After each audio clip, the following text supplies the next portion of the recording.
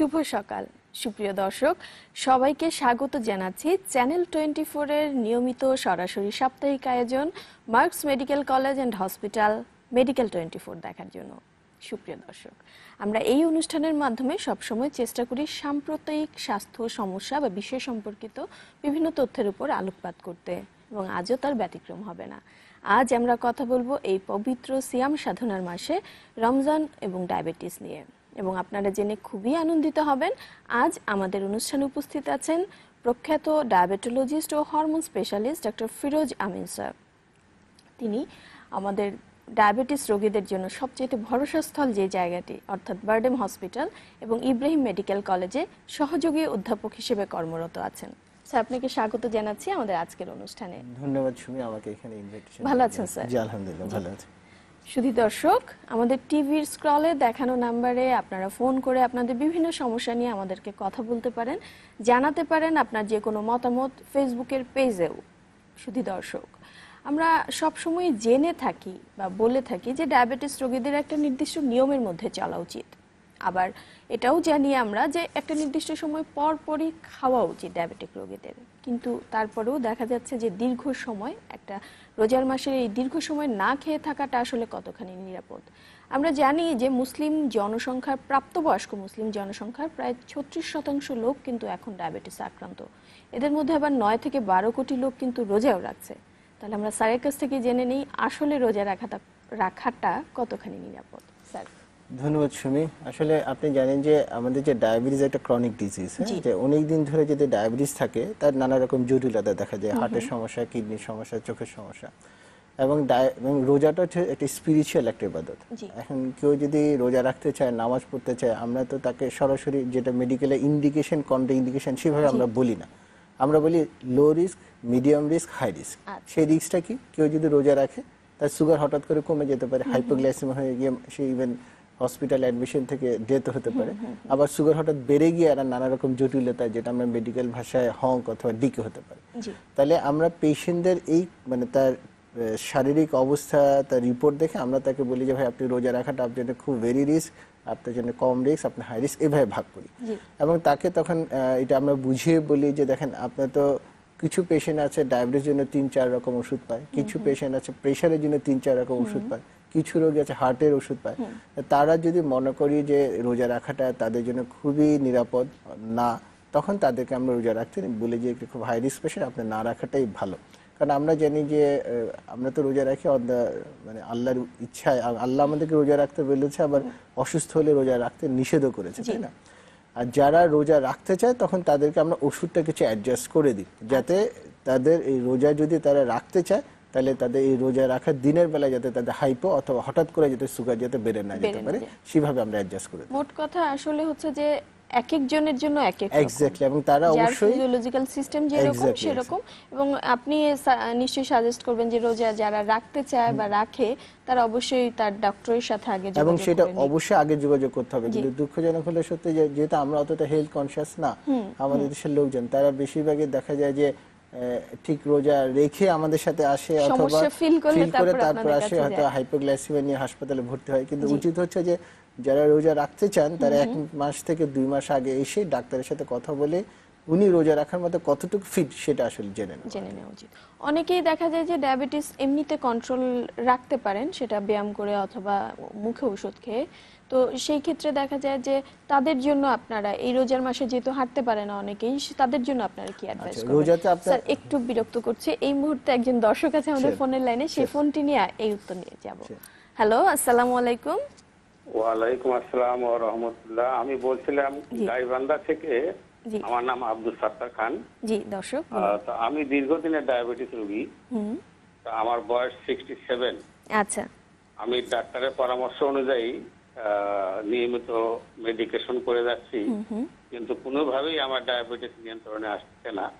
আমার ফাস্টিংটা কখনোই 8-এর নিচে আসে না, এবং র্যান্ডামটা কখনো 16, 17, 18 পর্যন্ত উঠে যায়। আমার মেডিকেশন হচ্ছে আমি স্যাফিন 2, ম্যাটফরমিন এবং সিটাগিরি এই রেগুলার খেয়ে যাচ্ছি।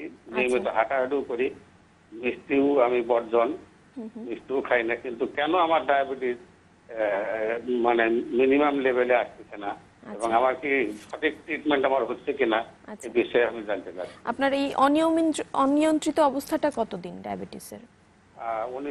আমার 11 সাল থেকে 11 সাল থেকে তো ডায়াবেটিস আপনার? এই তখন থেকেই, প্রথম থেকে এরকম চলছে। স্যার আপনি কি ওনাকে কিছু জানতে চান ওনার কাছে? ঠিক আছে, আমি বুঝতে পেরেছি। আসলে উনি যে প্রশ্নটা করেছেন আপনি, এটা আসলে আমাদের অনেক পেশেন্টেরই এটা হচ্ছে যে জিজ্ঞাসা, আমার কেন ডায়াবেটিসটা কন্ট্রোল হচ্ছে না। আপনি দেখেন যে আমরা যে ডায়াবেটিসটা কেন হয়, কারণ আমাদের শরীরে একটা বিটা সেল আছে, সেখান থেকে ইনসুলিন বের হয় এবং সেই ইনসুলিনটা আমার গ্লুকোজটাকে নিয়ন্ত্রণ করে। একটা মানুষের যখন তার ডায়াবেটিস ধরা পড়ে, অলরেডি তার এই বিটা সেলটার 50% কিন্তু নষ্ট হয়ে যায়। তারপরে সময়ের সাথে সাথে আরও বেশি কমে যায় বিটা সেল থেকে ইনসুলিন সিক্রেশনের ক্ষমতাটা। যেমন আমি যদি একটা এক্সাম্পল দিই, যে আমরা যে লেবু চাপ দিলে যে রস বের হয়, সেই রস কিন্তু আমরা তৈরি করি না। আমাদের যদি রস থাকে তাহলে আমার রসটা বের হবে। আমরা যে ট্যাবলেটটা যেটা দিই, সে কিন্তু ইনসুলিন তৈরি করে না, সে কি করে বিটা সেল থেকে আমার ইনসুলিনটা বের করে। এখন আমার শরীরে যদি বিটা সেলের পরিমাণ যদি কমে যায়, তাহলে আমি সেক্রিন খাই আর যাই খাই, আমার ওখান থেকে তো ইনসুলিন বের হওয়ার মতো তার যথেষ্ট বিটা সেলটা নাই। ডায়াবেটিসে দেখেন 3 রকম চিকিৎসা, আমি কি খাচ্ছি, আমি কি হাঁটছি, আর আমি কি ওষুধ নিচ্ছি। আমি যত বেশি খাবো আমার ডায়াবেটিস তত বেশি হবে, আমি যত কম খাবো আমার ডায়াবেটিস তত কম হবে। আমি যত বেশি হাঁটবো আমার ডায়াবেটিসটা তত মানে কম থাকবে, যত কম হাঁটবো ডায়াবেটিস তত বেশি থাকবে। মোস্ট ইম্পর্টেন্ট, আমার শরীরে যদি বিটা সেলের পরিমাণ যদি কমে যায়, তাহলে আমি এই দুইটা যতই করি তাহলেও কিন্তু আমার সুগারটা বেশি থাকবে। অর্থাৎ বিটা সেলের পরিমাণ যদি কমে যায়, তাহলে আমি যতই ওষুধ দিই, একটা ওষুধ দিই, 2টা ওষুধ দিই, কোনো কাজ হবে না, তখন আমাকে ইনসুলিন নিতে হবে। অর্থাৎ ইনসুলিনটা হচ্ছে জাস্ট হচ্ছে একটা ডেফিসিয়েন্সি, আমার শরীরে বিটা সেল কমে গিয়েছে, আমাকে ইনসুলিন নিয়ে আমার ডায়াবেটিসটা কন্ট্রোল করতে হবে। তাহলে আপনার ক্ষেত্রে যেটা বোঝা যাচ্ছে যে 2011 সাল থেকে আপনার ডায়াবেটিস আনকন্ট্রোল আছে, সেক্রিন খাচ্ছেন, সিটাগিল খাচ্ছেন, মেটফর্মিন খাচ্ছেন, তার মানে কি এই প্রত্যেকটা ওষুধ কিন্তু আপনার ইনসুলিন তৈরি করতেছে না। ইনসুলিনটা সে যেখান থেকে তৈরি হয় বের করার চেষ্টা করতেছে, কিন্তু সেখানে যদি ইনসুলিন যদি নাই থাকে, তাহলে তো আমার তো দিয়ে কোনো লাভ হবে না। আপনাকে অবশ্যই, যদি এতদিন ধরে যদি ডায়াবেটিস থাকে, বেস্ট হচ্ছে আপনাকে ইনসুলিনে চলে যাওয়া। আমরা জানি যে ডায়াবেটিসটা চিকিৎসা কিন্তু 2টা উদ্দেশ্য, একটা হচ্ছে আমার সিমটমটাকে কমানো, আর একটা হচ্ছে কমপ্লিকেশন প্রিভেন্ট করা। কমপ্লিকেশন প্রিভেন্ট করতে হলে আমাকে খালি পেটে 6 নিচে রাখতে হবে, সকালে দুপুরে রাতে খাওয়ার পর 8 নিচে রাখতে হবে, গড় ডায়াবেটিস 7 নিচে রাখতে হবে। এবং এইটা যদি আমরা না করি, তাহলে কিন্তু 5-7 বছর পর কিন্তু আমাদের কিডনিতে সমস্যা দেখা দিবে, চোখের সমস্যা দেখা দিবে। অনেক চমৎকার ভাবে আসলে আমাদের অনেক দূর থেকে ফোন করেছে দর্শক, তার উত্তর দিয়ে দিয়েছেন। আমাদের সাথে আরো একজন দর্শক আছে, আমরা সেই ফোনটিও নিয়ে নিচ্ছি। হ্যালো, আসসালামু আলাইকুম। ওয়ালাইকুম সালাম। জি দর্শক বলুন, আমরা শুনতে পাচ্ছি। আমার নাম সাইদুর রহমান সর্দার, আমার বাড়ি মাদারীপুর। আচ্ছা, আপনি আপনার টেলিভিশনে ভলিউমটা একটু কমিয়ে দিন। এবার বলুন, আমরা শুনতে পাচ্ছি দর্শক। মানে আমি জানতে চাচ্ছিল যে ডায়াবেটিস হওয়ার আগে হ্যাঁ কি কি লক্ষণ দেখা যায়। আচ্ছা, অনেক ধন্যবাদ দর্শক, আপনি শুনতে থাকুন, আমরা আপনার প্রশ্নের উত্তর অবশ্যই দিব। স্যার, উনি কিন্তু অনেক যুক্তিযুক্ত একটি প্রশ্ন করেছে, কারণ আমরা প্রায়শই দেখি যে জানতোই না যে ডায়াবেটিস আছে, কোনো একটা পরীক্ষা নিরীক্ষা হঠাৎ করতে যে জানতে পেরেছে, বা কোনো অপারেশনের আগে দিয়ে জানতে পেরেছে। ওনার জন্য আপনি কি? ধন্যবাদ। আসলে আমাদের অনেক রকম ডায়াবেটিস আছে, তো বেসিক্যালি 2 রকম বলি আমরা, একটা টাইপ 1 ডায়াবেটিস, একটা টাইপ 2 ডায়াবেটিস। টাইপ 1 ডায়াবেটিস হচ্ছে যে আমার শরীরে ইনসুলিন একেবারেই তৈরি হচ্ছে না, নষ্ট হয়ে গেছে, এবং সেটা অনেক কম বয়সে ধরা পড়তে পারে, এবং সাধারণত আবার কারো করে রিয়ালি বেশি বয়সে আসতে পারে। আর টাইপ 2 ডায়াবেটিস হচ্ছে আমার শরীরে ইনসুলিন আছে কিন্তু কাজ করতে পারে না। যেমন ধরেন, এবং এইটাও কিন্তু একটা সময় আবার তৈরি করার ক্ষমতাটাও কমে যায় টাইপ 2 ক্ষেত্রে। এখন ধরেন যে একটা রোগী আছে, সেই পেশেন্ট সাধারণত মানে জানি না তার ডায়াবেটিস আছে, কিন্তু তার আসলে কিন্তু টাইপ 2 ডায়াবেটিস। এই গ্রুপটা দেখা যায় যে এসিমটোমেটিক, অর্থাৎ তাদের কিন্তু সিমটম নাও থাকতে পারে, তারা নর্মালি সেই সব কাজ টাজ করছে, কিন্তু পরে চেক করে দেখা গেল তার ডায়াবেটিস আছে। আরেকটা গ্রুপ আছে যাদেরকে আমরা বলি টিপিক্যাল সিমটম, অর্থাৎ তারা দেখা যাচ্ছে ওজন কমে যাচ্ছে, তাদের বারবার পিপাসা পাচ্ছে, সে বেশি বেশি খাচ্ছে, অথবা তার কোথাও ঘা হচ্ছে, ঘা শুকাচ্ছে না, কোথাও ফোড়া হয়েছে, বারবার শরীরের বিভিন্ন জায়গায় ফোড়া হচ্ছে, মেয়েদের ছেলেদের নানা রকম ইউরিন ইনফেকশন হচ্ছে, এই ধরনের অনেক কমপ্লিকেশন নিয়ে তারা আমাদের কাছে আসতে পারে। তাহলে একটা গ্রুপ থাকে যাদের কখনো কোনো সিমটমই থাকে না, আরেকটা গ্রুপ আছে যে সিমটম থাকে, ডাক্তারের কাছে যায়। এখন যারা সিমটম থাকে না কারা, দেখা গেছে যে যারা একটু ওবেস থাকে, একটু ফিজিক্যাল ইনঅ্যাক্টিভিটি তাদের একেবারেই কম, ফ্যামিলিতে ডায়াবেটিস হিস্ট্রি আছে, এই গ্রুপ অফ দ্য পেশেন্ট এই দেখা যাচ্ছে যে তারা কিন্তু অনেক সময় এসিমটোমেটিক থাকে। এই জন্য এদেরকে একটা ভাগ করা হয়েছে হাই রিস্ক পেশেন্ট, অর্থাৎ হাই রিস্ক পেশেন্ট যাদের ভবিষ্যতে ডায়াবেটিস হইতে পারে, ফ্যামিলিতে ডায়াবেটিস আছে, আমার বয়স বেশি, আমার অ্যাবডোমেনে ফ্যাট আছে, আমার কোলেস্টেরল বেশি, আমার প্রেশার বেশি আছে এবং আমার ভাই বোনদের ডায়াবেটিস আছে, তাহলে তারা উচিত অ্যাটলিস্ট বছরে একবার হলেও তাদের ডায়াবেটিসটা পরীক্ষা করা উচিত, যাতে এই গ্রুপটা যাতে আগে আমরা ডায়াগনোসিস করতে পারি। জি, অনেক ধন্যবাদ। দর্শক, আমি আশা করছি আপনি বুঝে গিয়েছেন সবকিছু। ব্যাপারটি হচ্ছে যে আপনার অনেকের ডায়াবেটিস থাকতে পারে কিন্তু লক্ষণবিহীন, যাদেরকে স্যার বলছেন যে তাদেরকে বলা হয় হাই রিস্ক, যেহেতু তাদের ফ্যামিলি হিস্ট্রি থাকতে পারে বা পরিবারে কারো আছে, বাবা মার ডায়াবেটিস আছে, অথবা এমনও হতে পারে যে ডায়াবেটিসের ঝুঁকি আছে কিন্তু ডায়াবেটিসের লক্ষণও আছে, আবার বোঝা যায়। তো কোন গ্রুপে যেহেতু আমরা ঠিকমতো জানতে পারছি না আমার ক্ষেত্রে কোনটি হচ্ছে, অতএব সবার জন্যই বোধহয় ভালো যে প্রতি বছর একবার করে চেক আপ করিয়ে নেওয়া যে আপনার ডায়াবেটিসটা আছে কি নেই। স্যার, যেটি বলছিলাম যে ইনসুলিন আপনি যে তারাবির ওই যেটা হচ্ছে যে এক্সারসাইজ করতে পারবে কিনা, এটা আসলে খুব ইম্পর্টেন্ট কোশ্চেন। রোজার মাসে আসলে আমরা দিনের বেলা এক্সারসাইজ করতে নিষেধ করি, হ্যাঁ, কারণ রাতের বেলা উনি যে তারাবির নামাজটা মসজিদে পড়ছেন যে 1 ঘন্টা যে একটা দ্যাট ইজ এনাফ। এর জন্য রোজার মাসে আমরা সাধারণত পেশেন্টদেরকে বলি যে দিনের বেলা কোনো এক্সারসাইজ করার দরকার নেই, আপনি যে দাঁড়িয়ে নামাজটা পড়ছেন যে 1 ঘন্টা, সেটা একটা মোটামুটি এক্সারসাইজ হবে। তারপরে যদি কেউ মনে করেন যে এক্সারসাইজ করতে চান, যদি মসজিদে নামাজ পড়তে চান, যাওয়ার সময় হেঁটে যাবেন, আসার সময় একটু ঘুরে আসবেন, অথবা এর বেশি যদি কেউ করতে চান ওনারা রাতের বেলা করবেন, বাট দিনের বেলা কোনো এক্সারসাইজ রোজা রেখে কোনো ধরনের অবশ্যই এক্সারসাইজ নয়। তো সেই ক্ষেত্রে যে মুখে খাবার ওষুধ ভালো না ইনসুলিন ভালো রোজা রাখাকালীন সময়, এই প্রশ্ন যদি আচ্ছা, আমাদের জিনিসটা দর্শকরা হচ্ছে যে ফার্স্ট অফ অল হচ্ছে যে আমার ওষুধ কিন্তু ইনসুলিনের বিকল্প না। আচ্ছা আচ্ছা, অর্থাৎ আমার যদি শরীরে বিটা সেল থেকে যদি ইনসুলিন বের না হয়, তাহলে আমি যে ওষুধটা হয়তো আমার ডায়াবেটিস নাই, আমি অল্প খেলে আমি অজ্ঞান হয়ে মারা যাব, কিন্তু আমার শরীরে যদি ওই বিটা সেল যদি না থাকে, এই একই ওষুধ 10টা খেলেও আমার কিছু হবে না, কারণ এটাতে কাজ করার ক্ষমতা নাই। তার মানে ওষুধ কাজ করবে কিনা সেটা ডিপেন্ড করে আমার বিটা সেল আছে কিনা। তাহলে ওষুধ কখনো ইনসুলিনের বিকল্প না। তাহলে সেফ কোনটা? সেফ হচ্ছে যে দুইটাই সেফ যদি আমি অ্যাডজাস্ট করে দিতে পারি। অর্থাৎ রোজার সময় আমরা যেটা করি, যেহেতু নর্মালি আমরা দিনের বেলা খাই, রোজার সময় রাতের বেলা খাই, এই জন্য রোজার ওষুধগুলি আমরা ইফতারের সময় নিয়ে আসি।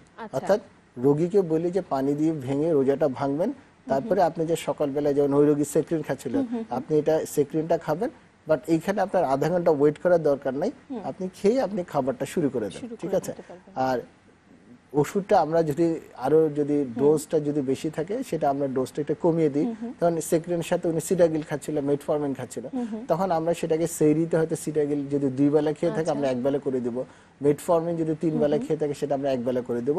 সেরিতে আমরা কম পারের ওষুধগুলি রাখবো, যেহেতু সারাদিন আমরা না খেয়ে থাকবো। আর ইনসুলিনের ক্ষেত্রে যেটা হচ্ছে যে ইনসুলিন অনেক রকম ইনসুলিন পায়। সেই ইনসুলিনের ব্যাপারটা জানবো, আরো একজন দর্শক ফোন করেছে, ফোনটি নিচ্ছি। হ্যালো। হ্যালো, আসসালামু আলাইকুম। আমি আসাদুজ্জামান। ওয়ালাইকুম আসসালাম। দর্শক বলুন। আমি আসাদুজ্জামান উত্তরা থেকে বলছি। জি দর্শক, জি আমি আসাদুজ্জামান উত্তরা থেকে বলছি। দর্শক আমরা শুনতে পাচ্ছি, আপনি আপনার সমস্যার কথা বলতে পারেন। আমার সমস্যা হলো যে আমার যে ডায়াবেটিস যদি পরীক্ষা করি, দেখা যাচ্ছে যে 10 মানে বড়া পেটে 10, 12, মাঝে মাঝে 8 এরকম থাকে। সেই ক্ষেত্রে এটা বলে যে আইজিটি লেভেল, সেই আইজিটি লেভেলে কি করে ওষুধ নিতে হবে? আপনি কি সব সময় এরকম থাকছে আপনার? মাঝে মাঝে দেখা যাচ্ছে যে আমার বড় পেটে 7, 8, মাঝে মাঝে 10ও হয়ে যায়। আচ্ছা, গ্লুকোজ খাওয়ার পরে এটা আসছে নাকি খাওয়ার পরে? গ্লুকোজ খাওয়ার পরে আর খালি ঠিক আছে, গ্লুকোজ খাওয়ার পরেই আসছে এটা। আচ্ছা দর্শক, সেই ক্ষেত্রে কি ওষুধ আমি এখনো নেই নাই, কিন্তু ডায়েট কন্ট্রোল এভাবে করতেছি, সেই ক্ষেত্রে কিন্তু কোনো মেডিসিন নেওয়ার দরকার আছে কিনা? জি দর্শক, আমরা আপনার প্রশ্নের উত্তর দিব। আমাদের সাথে আরো একজন দর্শক আছে, সেই দর্শকের ফোনটি নিয়ে একই সাথে উত্তর দিব। হ্যালো, আসসালামু আলাইকুম। ওয়ালাইকুম আসসালাম। জি দর্শক বলুন। আসসালামু আলাইকুম, আমি নোয়াখালী সুবর্ণচর থেকে বলছি। জি, অনেক দূর থেকে ফোন করেছেন, ধন্যবাদ। আপনার সমস্যার কথা বলুন। আমার সমস্যা হচ্ছে আমার ঘন ঘন পেশাব, অনেক বছর হয়েছে, অনেকবার পেশাব পরীক্ষা করেছি, কিন্তু এটার মধ্যে কোনো সুগার নেই। আচ্ছা, যেমন রমজান মাসে সেহরি খাওয়ার পর 9টা পর্যন্ত 4-5 বার পেশাব হয়, কিন্তু কোনো সুগার নেই। আপনি কি রক্তের পরীক্ষা করেছেন? রক্তের সুগারের পরীক্ষা করেছেন? সব করা হয়েছে। আপনার বয়স কত? আমার বয়স 32 বছর। 32 বছর। জি স্যার। আচ্ছা, প্রথম জনের যদি আমরা কোশ্চেন আনসার দিই, সেটা হচ্ছে যে উনি ঠিকই আছে, যদি গ্লুকোজ খাওয়ার পর যদি খালি পেটে যদি 7 অথবা 7-এর বেশি না থাকে, এবং 11.1 যদি ক্রস না করে, বাট যদি 7.8 এর বেশি থাকে, তখন আমরা তাকে আইজিটি আমরা লেবেল করি। আইজিটি গ্রুপটাকে সাধারণত আমরা মেডিসিন দিই না, আমরা যেটা বলি সেটা হচ্ছে যে এক্সারসাইজ করার জন্য, খাওয়াটা কন্ট্রোল করার জন্য। কিছু গ্রুপ আছে আইজিটি যাদের কোলেস্টেরল লেভেলটা হাই থাকে, কার্ডিয়াক প্রবলেম বেশি থাকে, তাদেরকে কোলেস্টেরল চেক করে আমরা লিপিড লোয়ারিং ড্রাগ দিতে পারি। আর কিছু গ্রুপ আছে যাদের ওজন খুব বেশি আছে, যারা খুব খাওয়া পছন্দ করে এবং ফ্যামিলিতে ডায়াবেটিস হিস্ট্রি আছে, তাদেরকে আমরা মাঝে মাঝে মেটফর্মিন জাতীয় ওষুধগুলি আমরা দিয়ে থাকি। তাহলে এটা আসলে ইন্ডিভিজুয়ালাইজড, আমরা আসলে সবাইকে দিই না, কাউকে দিই। তবে চিকিৎসার মূল ব্যাপারটা হচ্ছে আমাকে এক্সারসাইজ করতে হবে, আমাকে ওজন কমাতে হবে। উদ্দেশ্য হচ্ছে যে আমার আইজিটি গ্রুপটা যাতে আমার ডায়াবেটিস যাতে না হয়। এবং এখানে দেখা গেছে যে এই গ্রুপটা অ্যাটলিস্ট 25 to 30% আইজিটি পেশেন্ট যারা নর্মাল হয়ে যেতে পেরেছে, যখন তারা ওজন কমাতে পেরেছে, তাদের অ্যাবডোমেনের ফ্যাট কমাতে পেরেছে, দে আর ফাইন। এটা হচ্ছে মূল ব্যাপার। খুবই চমৎকার একটি কথা। আমরা প্রায়শই রোগীদের বলতে শুনি যে আমার ডায়াবেটিস হয়েছে বা বর্ডার লাইন আছে, কিন্তু আমি ওষুধ নিব না, কারণ একবার ওষুধ নিলে আর আমার এই ওষুধ ছাড়ার কোনো সম্ভাবনা নেই। তো এই সমস্ত রোগীদের জন্য আপনি স্যার কি? আচ্ছা, জিনিসটা হচ্ছে যে ফার্স্ট অফ অল হচ্ছে যে আমি ওষুধ নিব না, এটা আসলে কোনো লজিক না। লজিকটা হচ্ছে যে আমার ডায়াবেটিসটা যে লেভেলে থাকলে আমি আমার কমপ্লিকেশন হবে কিনা। যেমন আমি সবাইকে যে কথাটা বলি যে আজকে যে আমি আপনার ডায়াবেটিসটা চিকিৎসা করছি, সেটা কিন্তু আজকের জন্য না, পরের জন্য। অর্থাৎ আমি যদি আজকে ডায়াবেটিস চিকিৎসা করি, 5 বছর পর আমার কিডনি খারাপ হবে না, 10 বছর পর আমার হার্টের প্রবলেম হবে না, আমার চোখ সমস্যা হবে না। তাহলে আমার চিকিৎসার উদ্দেশ্য হচ্ছে আমি যাতে ভবিষ্যতে ভালো থাকি। আজকে আপনার ডায়াবেটিস আমরা টার্গেটে রাখতে বলি যে খালি পেটে 6 নিচে খাওয়ার পর 8 নিচে রাখা। আপনার তো 7 আছে, 10 আছে, আপনি বলেন যে না আমি ওষুধ তো নিব না, কোনো সমস্যা তো হচ্ছে না। কিন্তু এই যে অল্প অল্প অল্প একটু বেশি থাকতেছে, এইটাই গিয়ে দেখা যাবে গিয়ে 15 থেকে 20 বছর পর গিয়ে আপনার কিডনিতে প্রবলেম দেখা দিচ্ছে, চোখের প্রবলেম দেখা দিচ্ছে। তাহলে ডায়াবেটিসের চিকিৎসার উদ্দেশ্য হচ্ছে for the prevention for the future complication, not for right. প্রচুর লোক আছে 30 সুগার নিয়ে এখন হাঁটাহাঁটি করছে, বলে আমার তো কিছু হচ্ছে না, বাট যখন হবে তখন আমাদের তো আসলে কিছু করার থাকবে না। তাহলে টার্গেটে যদি না থাকে, আমাকে অবশ্যই ওষুধ নিতে হবে। আমি সারা জীবন আমি ওষুধ নিব কি না নিব, এইটা আসলে কোনো লজিক না। লজিকটা হচ্ছে যে আমারটা কন্ট্রোলে আছে কিনা, আমার খালি পেটে 6 নিচে আছে কিনা, সকালে খাওয়ার পর 8 নিচে আছে কিনা, দুপুরে খাওয়ার পর 8 নিচে আছে কিনা, রাতে খাওয়ার পর 8 নিচে আছে কিনা, আমার গড় ডায়াবেটিসটা আমার 7 নিচে আছে কিনা। জি, অনেক ধন্যবাদ। আরো দর্শকরা ফোন করছে, অনেক দর্শকের ফোন পাচ্ছি। ফোন। আসসালামু আলাইকুম দর্শক। ওয়ালাইকুম আসসালাম। জি বলুন। জি, আমি চাঁপাইনবাবগঞ্জ থেকে মুজিবুর রহমান মিল্টন বলছি। জি দর্শক বলুন, আমরা শুনতে পাচ্ছি।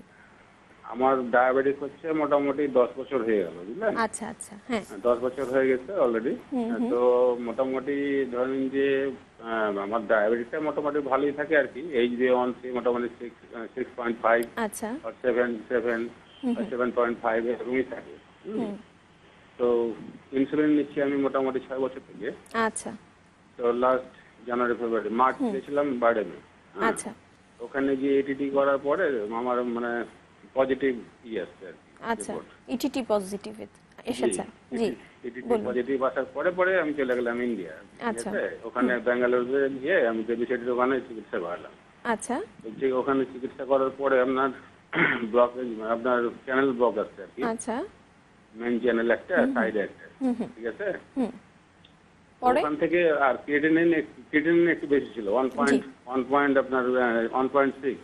আচ্ছা। হ্যাঁ 1.6 হয়ে গেছিল আর কি। হ্যাঁ, তারপরে আপনার ওই এনজিওগ্রাম করার পরে আপনার এই তারপরে আপনার ওই কেটি রিপোর্ট করতে বলেছিলেন উনি, নেফ্রোলজি ডাক্তার। জি। তারপরে নেমে আসছে আপনার 1.48। এখন হচ্ছে যে আমি ইন্ডিয়া থেকে আসার পরে যখন আমাকে লাস্ট আপনার চিকিৎসা দেন উনি ওখান থেকে, তো ওখানে ইনসুলিন আপনার 22-12 কিংবা 24-14, ঠিক আছে। তো এখানে এসে দেখছি মেটফর্মিন বাদ দেওয়ার পর ক্রিয়েটিনিনের জন্য মেটফর্মিন বাদ দিয়ে দেওয়া হয়েছে। এখন হচ্ছে যে আপনার ডায়াবেটিসটা ঠিক কন্ট্রোল আছে না। আমি এখন 28-16 ইনজেকশন নিচ্ছি। হ্যাঁ, আচ্ছা আচ্ছা। আমার মানে এটা হচ্ছে যে মানে ডায়াবেটিকটা ফ্লাকচুয়েশন হচ্ছে খুব বেশি, মানে খাওয়ার পরে খাওয়ার আগে এরকম বেশি থাকছে, মোটামুটি 14, 15, 11, 12 এরকম মানে চলে যাচ্ছে। জি। লাস্ট আপনার মোটামুটি দর্শক আপনি জানতে চাচ্ছেন কি এই অবস্থা আপনার কি করণীয় সেটাই? হ্যাঁ, এই অবস্থা আমার কি করণীয়? জি, অনেক ধন্যবাদ দর্শক। আমাদের সাথে আরো একজন দর্শক আছে, আমরা সেই ফোনটিও নিচ্ছি। হ্যালো, আসসালামু আলাইকুম দর্শক। হ্যালো, আসসালামু আলাইকুম। ওয়ালাইকুম আসসালাম, বলুন। আমি এএসএম শরীফ রংপুর থেকে বলছিলাম। জি বলুন দর্শক, আমরা শুনতে আম, পাচ্ছি। আমার বয়স হচ্ছে 37 বছর বয়স। আচ্ছা তা আমার ইউরিনে একটু সমস্যা হয়, তখন আমাকে বলা হয় ডায়াবেটিস টেস্ট করাতে, কারণ আমার বাবার ডায়াবেটিস আছে। আচ্ছা পরে টেস্ট করিয়ে আমার ধরা পড়ে ফাস্টিং অবস্থায় হচ্ছে যে 8.1 এবং আফটার ব্রেকফাস্ট মানে গ্লুকোজ খেয়ে 16। আচ্ছা আচ্ছা, অনেক তখন বেশি। আমাকে জি প্রথম পর্যায়ে যে ট্যাবলেটটা দেওয়া হয় লিনাজেন, এটা 1 মাস খাই। খাওয়ার পরে আমি আবার টেস্ট করাই, তখন দেখা যায় খাওয়ার আগে হচ্ছে যে 6 আর খাওয়ার পরে হচ্ছে যে 5। আচ্ছা তখন আমাকে ওষুধ চেঞ্জ করে দেওয়া হয় লিনারোল। আচ্ছা তো এটা খাওয়ার পর আমি রোজার মধ্যেই টেস্ট করাই, মানে এটা সকাল আসতো আমার 7 অথবা 6, আর ইফতারের আগে 5 বা 5.1 4.9। তারপরে আমাকে আবার ডাক্তার হচ্ছে যে ওষুধটা চেঞ্জ করে এখন আমি খাচ্ছি ওরামেন্ট নামে একটা, এটা মেটফর্মিন গ্রুপের জি ওরামেন্ট এসআর, এই দুটো ট্যাবলেট। আমি টেস্ট করে দেখলাম যে আজকে আমি যখন অনুষ্ঠানটা শুরু হয় তার আগে টেস্ট করে দেখলাম যে আমার 6.1, আচ্ছা এবং গতকালকে আমি দেখেছি আমি বিকেলে দেখলাম 5.4, এটা 5টার দিকে। তো আপনার আমি প্রশ্ন কি একটা- এখন আসলে? আমার সমস্যাটা হচ্ছে যে আমার চিকিৎসাটা ঠিক মতো হচ্ছে কিনা, আর এই যে আমি যে ট্যাবলেট গুলো খাচ্ছি এগুলো ঠিক আছে কিনা আর কি। আর অনেক এখানে যে ধন্যবাদ ডাক্তার- দর্শক, অনেক ধন্যবাদ। আপনি থাকুন আমাদের সাথে, আপনার প্রশ্ন উত্তর আমরা দিব। আমাদের সাথে আরো একজন দর্শক আছে, আমরা সেই ফোনটিও নিচ্ছি। হ্যালো, লিখে রাখতে হবে নাম জি দিয়ে জি আসসালামু আলাইকুম। ওয়ালাইকুম আসসালাম। জি দর্শক বলুন। জি ম্যাডাম, আমি কুকসার থেকে বলছি, কুষ্টিয়া। আচ্ছা, অনেক দূর থেকে প্রশ্ন করুন। আমার নাম আপনার মোহাম্মদ ফোন লুকমান করেছেন। হোসেন। জি জি বলুন। আমার এই 90 সাল থেকে ডায়াবেটিস, আচ্ছা হ্যাঁ তো আমার এই দাঁতের কিছুটা ক্ষয় হচ্ছে। হ্যাঁ, আর কি আমি ক্ষয় এতদিন হচ্ছে? ধরে দুঃখিত। আমি নিয়ন্ত্রণেই ছিলাম। আচ্ছা তো আচ্ছা গত মাসে আমি ঢাকাতে চেকিং করে দেখছি যে খাওয়ার আগেই 18, বুঝছেন? আচ্ছা আচ্ছা ঠিক আছে। তো এখন কি ওষুধ নিচ্ছেন আপনি? আমি সিক্রিম 4 খাই। আচ্ছা আচ্ছা আমার তো এখন শরীর ধরেন অনেকটা দুর্বল, তা আমি কি এই মুহূর্তে কি করতে পারি, আমি এটা একটু জানতে চাচ্ছি। জি দর্শক, আপনার বয়স কত? আমার বয়স ধরেন 58। আচ্ছা জি দর্শক, শুনতে থাকুন, আপনার প্রশ্নের উত্তর স্যার দেবেন। স্যার প্রথম যে দর্শক আচ্ছা না, আপনি তৃতীয় জনের কথা ফার্স্ট থেকেও জনে বলতে একজন পারেন। কোশ্চেন করেছিল যে ওনার বারবার টয়লেট পাচ্ছে, জি যে কিন্তু ইউরিনে সুগার পাচ্ছে না। হ্যাঁ, আসলে হ্যাঁ। এটা হইতে পারে সেটা আসলে যদি ইউরিনে সুগার যদি না পাওয়া থাকে, ডায়াবেটিসের যদি ওজিটিটি যদি নর্মাল থাকে, তাহলে তো এটা বোঝা যাচ্ছে এটা ডায়াবেটিস না আপনার, তখন এটা ইউরোলজিক্যাল অনেক প্রবলেম এরকম হতে পারে।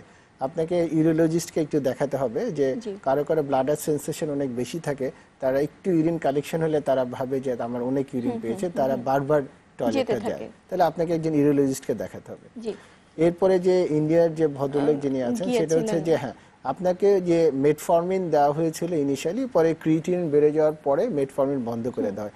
আসলে মেটফর্মিন হচ্ছে আমাদের ডায়াবেটিস চিকিৎসার জন্য is a very good drug, কিন্তু এটা কিছু লিমিটেশন আছে যে ক্রিয়েটিনিন বেড়ে গেলে আমরা এটা দিতে পারি না।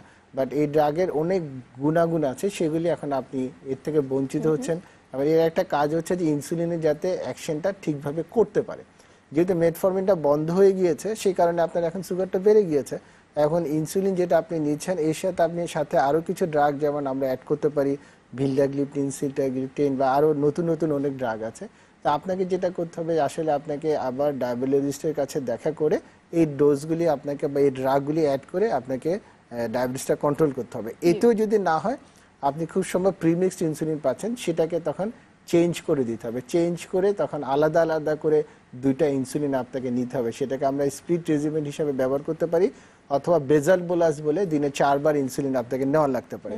সেটা ডিপেন্ড করে হচ্ছে যে আপনার ডায়াবেটিসটা কি রকম আছে। মেটফর্মিনটা বাদ দেওয়ার কারণে আসলে বেড়ে গেছে, বাট এটা কিছুই না, আপনাকে জাস্ট হয় ইনসুলিন চেঞ্জ করে বা অ্যাডজাস্ট করলে হয়ে যাবে। স্যার আমরা বাকি দর্শকদের প্রশ্নের উত্তর বিরতির পরে ফেরত এসে দিচ্ছি। Sure. শুধু দর্শক দেখতে থাকুন আমাদের অনুষ্ঠান। এই মুহূর্তে একটা বিরতি নেবার সময় হলো, খুব স্বল্প সময়ের জন্য বিরতি নিচ্ছি, ফিরে এসে আশা করি আপনাদের সাথেই পাবো।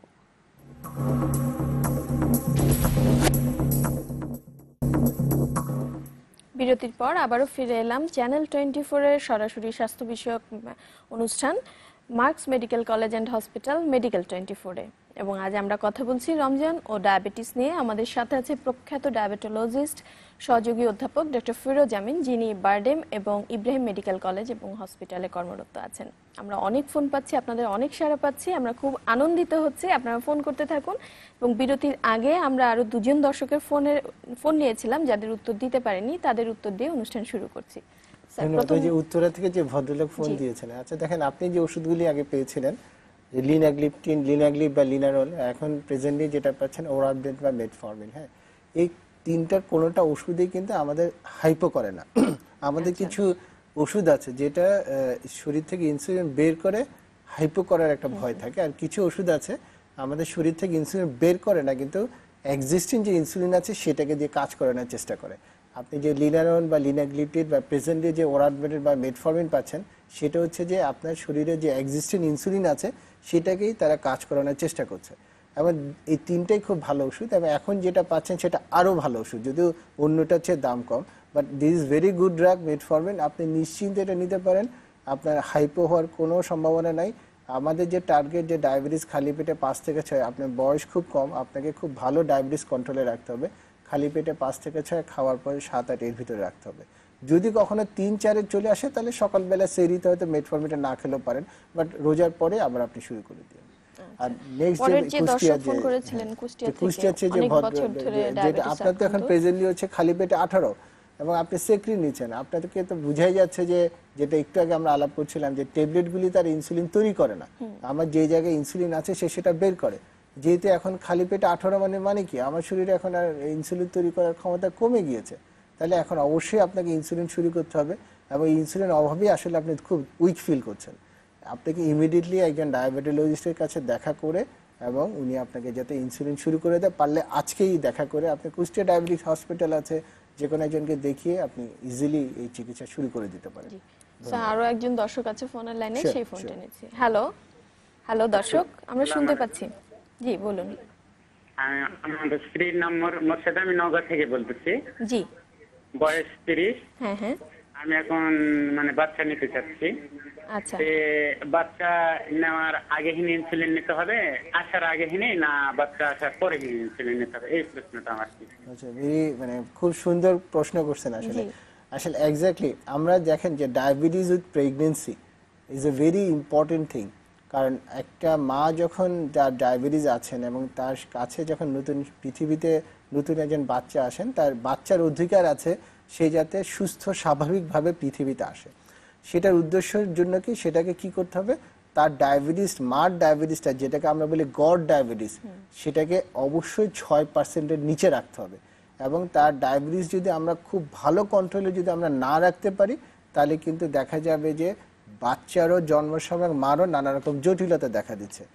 নর্মালি যে নিয়ম, সেটা আসলে আমাদের নিয়ম না, এটা আসলে ইন্টারন্যাশনাল বডির একটা অর্গানাইজেশন আছে, WHO, আমেরিকান ডায়াবেটিক অ্যাসোসিয়েশন আছে, ESD আছে, তাদের সবার রিকমেন্ডেশন হচ্ছে যে কোনো মা যদি আগের থেকে ডায়াবেটিস আছে, উনি যদি ভবিষ্যতে মা হতে চান, তাহলে অ্যাটলিস্ট 3 মাস আগে উনি ট্যাবলেট বন্ধ করে দিবেন, বন্ধ করে ইনসুলিনে চলে যাবেন, এবং ইনসুলিন নিয়ে যেভাবে হোক ডায়াবেটিসটাকে উনি খালি পেটে 5-6 নিয়ে আসবেন, সকালে দুপুরে রাতে খাওয়ার পর 7-8 নিয়ে আসবেন, গড় ডায়াবেটিসটা 6% নিয়ে আসবেন, তারপরে উনি মা হওয়ার একটা চিন্তা ভাবনা করবেন। অর্থাৎ খুব সুন্দর একটা প্ল্যানিং এর ব্যাপার আছে, এবং আমাদের দর্শক কিন্তু আসলে অনেক বেশি সচেতন। ধন্যবাদ আপনাকে প্রশ্ন করার জন্য। দর্শক, প্রতিবার রমজান আসে, রমজান আসার আগে আমরা ভাবি এবার শুকিয়ে যাব, আর মোটা থাকবো না, কিন্তু দেখা যায় রমজান মানুষের বিভিন্ন ধরনের মজাদার ইফতারির ভিড়ে যে আমরা মাস শেষে দেখি আবার সেই মোটাই রয়ে গেছি। স্যারের কাছে আমাদের প্রশ্ন, যে আসলে কি রমজানে শুকানো সম্ভব, না কেন এই ওজনটা বাড়ছে? ধন্যবাদ। আসলে শুকানোর ব্যাপারটা তো ডিপেন্ড করে আমার ক্যালোরির উপরে, এবং আমি শুধু ক্যালোরি, আমি কি খাবার খাচ্ছি, মানে আমি যেমন ক্যালোরি রোগীদেরকে বলি যে একটা বার কোনোটা 25 ওয়াট দিচ্ছে, কোনোটা 100 ওয়াট দিচ্ছে, তার মানে কি একই খাবার কোনোটা আমাকে বেশি ক্যালোরি দিচ্ছে, কোনো কম ক্যালোরি দিচ্ছে। আমরা যদি একটু সংজ্ঞা দিই, যেমন ধরেন যে আপনি একটা সিঙ্গারা খেলেন, হ্যাঁ, সে সিঙ্গারা মোটামুটি মাঝারি সাইজের সিঙ্গারা থেকে আপনাকে 150 থেকে 200 ক্যালোরি চলে আসবে। এবং আমি যদি খুব জোরে জোরে হাঁটি তাহলে প্রতি মিনিটে আমার 5 ক্যালোরি খরচ হবে। তাহলে একটা সিঙ্গারা যদি আপনি খান তাহলে এটা শরীর থেকে বের করতে হলে কমপক্ষে আপনাকে 30 থেকে 40 মিনিট আপনাকে হাঁটতে হবে। তাহলে বুঝে দেখেন যে আমরা কিন্তু আমাদের হয়তো রাফলি কত 1800 থেকে 2000 ক্যালোরি লাগে যদি আমি একটু অ্যাক্টিভ হই, তাহলে সেই তুলনায় কিন্তু আমরা অনেক বেশি খাবার খাই। এবং যেহেতু ক্যালোরি যুক্ত খাবার শুধু খাচ্ছি তা না, আবার আমরা হাঁটি না দেখে এগুলো আবার জমে যাচ্ছে। রোজাতে যেহেতু খুব বেশি চর্বি যেহেতু খাবার থাকে, ফ্যাটি ফুড থাকে, হালিম থাকে, মানে হাই ক্যালোরি খাবার, তারপরে জিলাপি থাকে, তারপরে ছোলা, বুট, পেঁয়াজি এবং আরো অনেক রকম মজার খাবার থাকে। এই জন্য আমরা আমাদের যে ক্যালোরি রিকোয়ারমেন্ট আমরা তার চেয়ে অনেক বেশি ক্যালোরি রিকোয়ারমেন্ট নিই। উল্টা আবার যেটা হয় রোজা দেখে আমরা সারাদিন ঘুমাচ্ছি, হাঁটছি না, আলটিমেটলি কি হচ্ছে আমাদের ওজন বেড়ে যাচ্ছে। তাহলে কেউ যদি ওজন কমাতে চায়, আসলে রোজা রেখে যে আমরা কমানোর জন্য it's not the good time for the weight reduction, but কেউ যদি করতে চায় তাহলে তাকে সেভাবেই খাবারটা ওইভাবে ঠিক করতে হবে। জি, যেহেতু লম্বা একটা সময় রোজা রাখতে হচ্ছে, তো এই সময় আসলে খাওয়া দাওয়ার ব্যাপারটা সবাই চিন্তা করে, সেহরিতে কি ধরনের খাওয়া থাকা উচিত আর ইফতারিতে কি ধরনের? আচ্ছা, রোজাদারের ক্ষেত্রে যেমন রোজার ক্ষেত্রে আমরা যেটা বলি যে মানে যারা ডায়াবেটিক পেশেন্ট আর কি, নর্মাল ডায়াবেটিক পেশেন্টদের তাদেরকে অনেকে আছে যে অনেক বেশি ইফতার খায়, সারাদিন আর কিছু খায় না, আবার সেহরিতে খায়। অনেকে আছে ইফতার কম খায়, আবার কিছু খায় না, মাঝখানে রাত 10টা প্রচুর খায়, সেহরিতে আবার খায় না, আবার অনেকে 3 বেলায় খায়। হ্যাঁ, আর অনেকে আছে রাত 12টা বাজে খায় আর কিছু খায় না, একবারে ঘুমিয়ে যায়। আমরা কিন্তু রোজার যারা ডায়াবেটিক পেশেন্টদের জন্য এটা আমরা একেবারেই রিকমেন্ড করি না।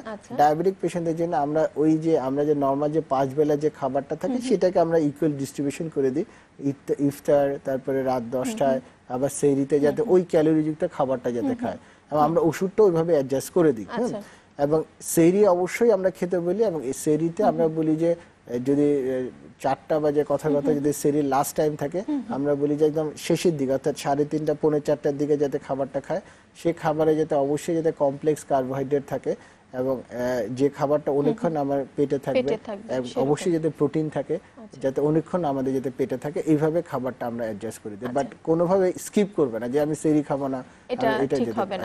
একজন দর্শক ফোন করেছে, সেই ফোনটি নিচ্ছি। হ্যালো, আসসালামু আলাইকুম দর্শক।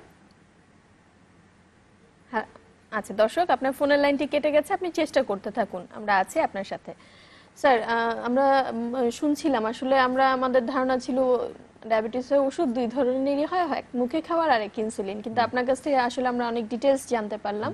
তো অনেক সময় দেখা যায় যে রোজাদারদের জন্য ইনসুলিন নেয়ার টাইম দিয়ে দেয়া হয় যে রোজার ভাঙার কিছুক্ষণ আগে, অথবা বিভিন্ন ধরনের ব্লাড টেস্টের কথাও বলা হয়। তো অনেক সময় রোগীদের সন্দেহ হয় বা মনে প্রশ্ন জাগতে পারে যে রোজা রাখা অবস্থায় কি আমি ব্লাড টেস্ট করতে পারবো কিংবা ইনসুলিন দিতে পারবো? ওকে, ধন্যবাদ। আসলে দেখেন, আমরা যারা ইসলাম যারা প্র্যাকটিস করি, হ্যাঁ, আমরা যারা মুসলিম, তারা আসলে তো কিছু নিয়ম কানুন ফলো করি, এবং আমাদের নিয়ম কানুনগুলি আমাদের প্রফেট সাল্লাল্লাহু আলাইহি সাল্লাম থেকে আসছে, সাহাবা, তাবে আমাদের অনেক ইসলামিক স্কলার আছে যাদের ফতোয়া আমরা মানি, সেভাবে আমরা ফলো করি।